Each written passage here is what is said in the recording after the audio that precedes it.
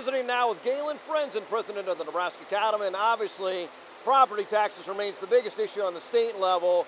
You know, we've got some senators trying to work things out, but our farm leaders, our egg leaders certainly have to be part of any discussion. That's right. In fact, the Ag Leaders Group is getting together tomorrow morning in Lincoln. You know, we talk a lot about tax relief, but do we need relief or do we need actually reform how we're funding schools? Well, anybody that knows me knows that I'm opposed to tax relief. We have to have tax reform. And it goes to the school aid issue. You know, it's part of the Constitution that Nebraska has to provide free education for K-12. And the TIOSA formula is broken. Everybody admits that, but it's going to be a problem getting everybody on the same page. And that's my goal, is just try to get the thing totally restructured, a complete tax reform. That's part of the deal tomorrow. I don't think we want to back ourselves in the corner in regards to what we will accept and won't accept, because we have no ideas what the senators are going to come with. So you need to have a little bit of flexibility so we can, you know, adjust when we get there.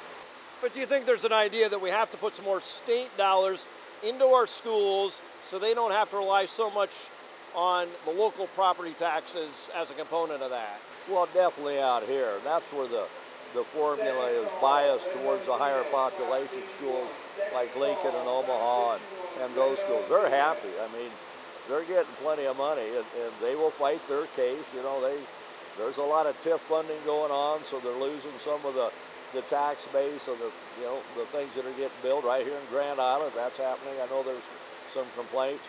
So I just hope everybody goes in with a positive attitude that we need to get this thing fixed, and it's going to take a lot of compromise. And if we have a good bill come out of this, probably nobody's going to like it because everybody had a compromise.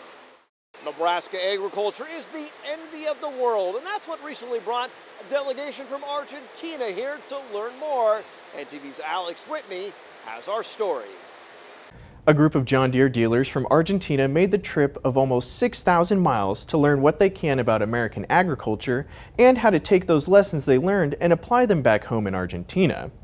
Greenline Equipment in Grand Island hosted the group and had a chance to show them around a couple of area farms. We have a group of John Deere dealers in Argentina and several colleagues and employees from Argentina that have come to tour our dealership and see Nebraska farms and learn about how we support our customers here in Nebraska. Well, actually, we came over here with dealers, so the purpose of this trip was to expose them to the American way, to the U.S. dealers' way of doing business, and to learn from customers. And what we've learned is how well organized the dealers are to implement this new strategy based on machine connectivity mainly, both from the precision ag side and from the connected support side. Currently, Argentina is one of the world's largest exporters of soybean products and corn, just sitting behind the United States and Brazil. With China recently implementing retaliatory tariffs against American soybean producers, countries like Argentina and Brazil are looking to increase exports to China to offset the drop in American exports. Well, someone will have to provide this food to China. So if it is not the US, it probably should be Argentina and Brazil, that in soybeans are two big players. Probably Argentina and Brazil will benefit of this conflict between China and the US, but long term, someone will have to provide the food. It was a busy day for the Argentinians, getting a chance to tour 2 Nebraska farms and the Greenline Equipment store in Grand Island.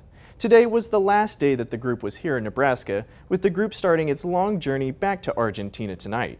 Back to you. It has been hot and wet.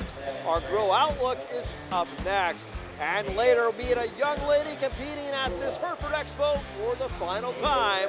Stay with us.